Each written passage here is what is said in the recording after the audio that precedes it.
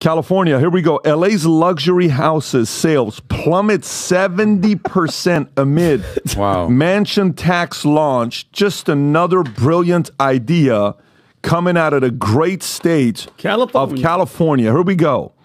1 year after its launch, LA's mansion tax, levying a 4% tax on properties priced between $5 million and $10 million, has led to a 68% drop in luxury house sales, significantly below its fundraising target. Real estate developer Houman Ghaffari criticized the policy as ineffective, labeling it a sham that fails to meet its goal while rendering new developments financially unfeasible, despite generating $215 million. Only 22% of the $900 million target. The city defends the policy, citing a gradual increase in revenue. Greg Good from LA's housing department argues that the funds are crucial for aiding distressed tenants and accelerating affordable housing projects.